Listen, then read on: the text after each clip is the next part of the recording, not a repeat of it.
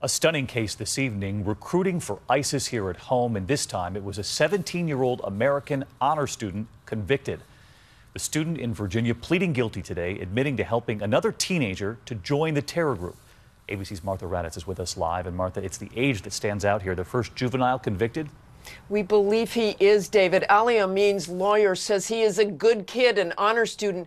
But in court today, Amin now admitting he was the secret voice on a pro-ISIS Twitter account trying to radicalize his thousands of followers. Amin sending one ISIS recruit to Syria, where that teen is still believed to be fighting with ISIS. Amin's lawyer said that his client got caught up in his desire to topple the Assad regime in Syria, but said his actions were also due to his immaturity and social isolation. He could face 15 years in prison, David. All right, Martha Raddatz with us from Washington. Martha, thank you.